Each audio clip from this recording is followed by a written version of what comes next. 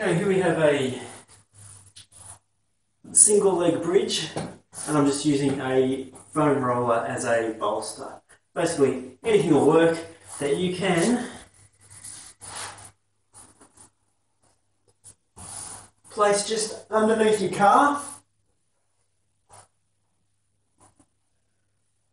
So lying flat on my back, foam rolls under one calf. I'm just going to bring one leg and point that knee up towards the ceiling.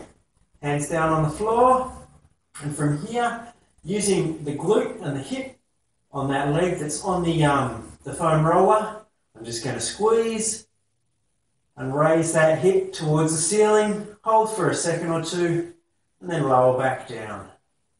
Again, squeeze, raising up, and then lower back down.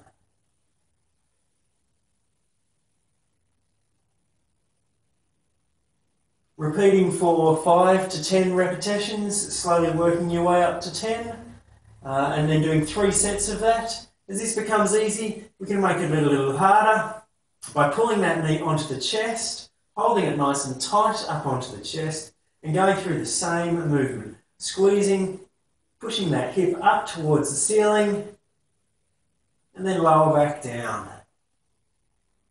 Again, driving that hip towards the ceiling, pause for 1 or 2, and then drop back down.